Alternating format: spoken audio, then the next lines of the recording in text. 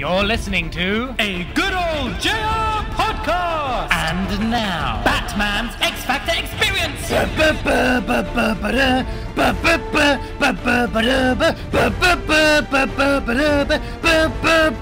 I'm Batman. Holler! Batman in the Jesus! How's it going, peeps?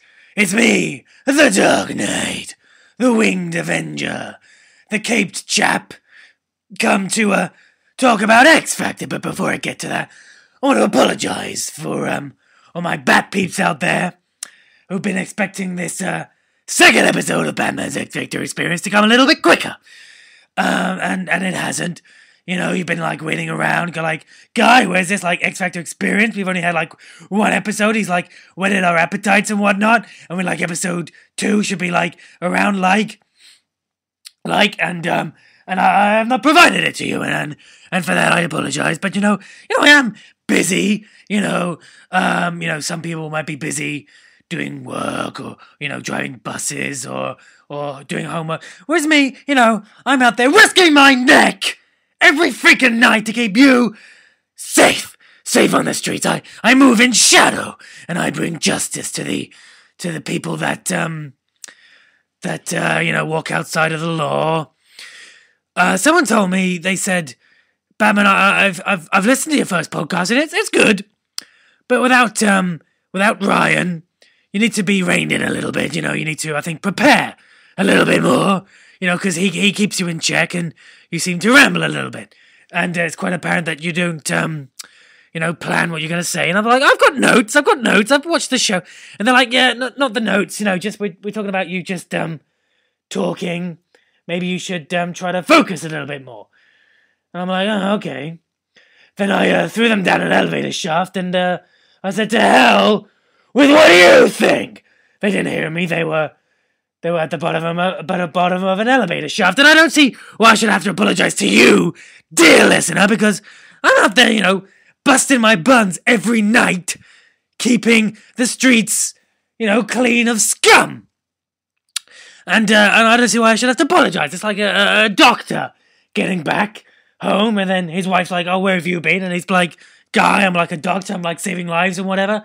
And she's like, oh, that's what you call it? And he's like, what do you mean by that? And she says, oh, I think, and he says, I don't, I honestly don't. And she says, I think you've been seeing that trollop of a secretary. And he says, what are you talking about? And she says, that trollop of a secretary who suddenly appeared and you're working late a lot more now that she's arrived. And he's like, I know what you mean. And besides, her name's Stephanie. And she's like, oh, it's Stephanie now, is it? And he's like, I don't want to talk about this. I'm a doctor, Guy. Get it through your head. I'm not having an affair or anything like that. And she's like, oh, I didn't mention anything about an affair. Who said anything about an affair? Oh, you got a bit of a chip on your shoulder. And, I can relate to that. I'm Batman. But, I suppose I should talk about X Factor. I'm going to try to be a bit quicker than I was last week. I tell you what, though, X Factor related, I had something really horrible happen to me. It's probably the worst thing that's ever happened to me. And it was a sex dream. I had a sex dream about AbLisa. The two girls, one of whom punched the other, and Simon was like, oh, she punched her, mate. Oh, wait, no, it was Cheryl, wasn't it? She was like, oh, she punched him, yeah, and the fears like. And Dermot was like, you can't strike people. Those two. Yeah, I had a sex dream about them.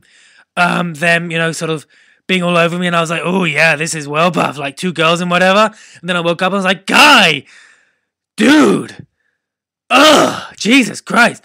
Because they were like well butters, and I was like, ugh. This is the worst thing that's happened to me since my parents' brains got sprayed all over my face in that alleyway. Well, butters. Anyway, what's been happening? Well, I'll tell you what, boot camp, yeah. Boot camp was good. It wasn't good. I lie. The first episode, nothing actually happened. All the people that we thought were going to get through got through, including the Welsh Skanky bird. That horrible bint with, like, massive eyelashes and whatnot. And I was like, oh, no, she's not going to get through, is she? And she did. I was like, no! She's bullsack. Why is she getting through?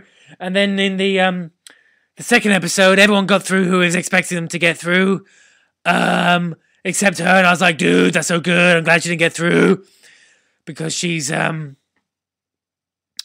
rubbish. And that's pretty much all I've got. Other than Show Cole and Dermot looking good. Cuddy Huck!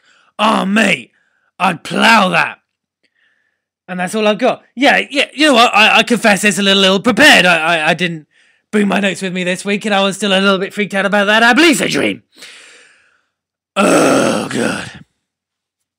God, it was horrible. Anyway, I'll be back. I'm not sure why you want to listen to this. I mean, you've probably got better things to do with your time. I'm going to go out now. I'm going to slide down the bat pole and catch up with Robin. We're going to go out and, solve more crimes. Oh, Jesus Christ. Okay, right. I'm gonna go. I'll be surprised if this actually uploads because my T-Mobile broadband's rubbish, but you know about that. It hasn't improved. Okay. Oh, mate, this is horrible. I might quit. No, I'm not going to quit. I'm going to stay the course. You're going to hear more bat blogging about X Factor. But in the meantime, I'm going to go. Okay.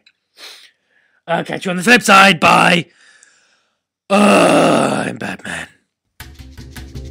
Batman has just flown away like a mouse holding onto a kite. Tune in next week for more X Factor discussion from the Dark Knight. The person singing this song is Caucasian. Good old JR are playing this song. Chad Kroger is the bassist. And if you think that this jingle is good, then that makes you a big racist. Racist.